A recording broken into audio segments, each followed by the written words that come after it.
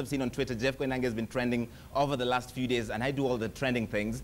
So when a brother's missing, somebody's got to come and help him out. I wonder if Shiny Head can last in the cell, in prison.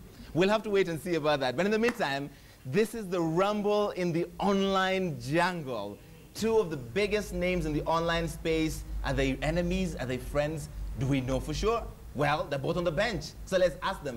First off, the blogger turned State House Insider, presidential BFF, Nini Nini. He's got all of us together. Dennis Oletumbi. How you doing?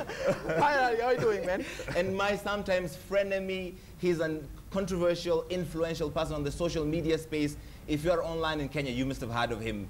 Newspaper stories are done about him. TV stories are done about him. And he's here in person, Robert Lai. Thank How you. you doing? Good. Oh, I should do Jeff. Sorry. Tell me. Robert. And Dennis, do you speak? Oh, first, before we answer that, how are you? I'm very well, thank you. Oh, fantastic. You haven't been on my show in a while, so I had to come and look for you on the bench.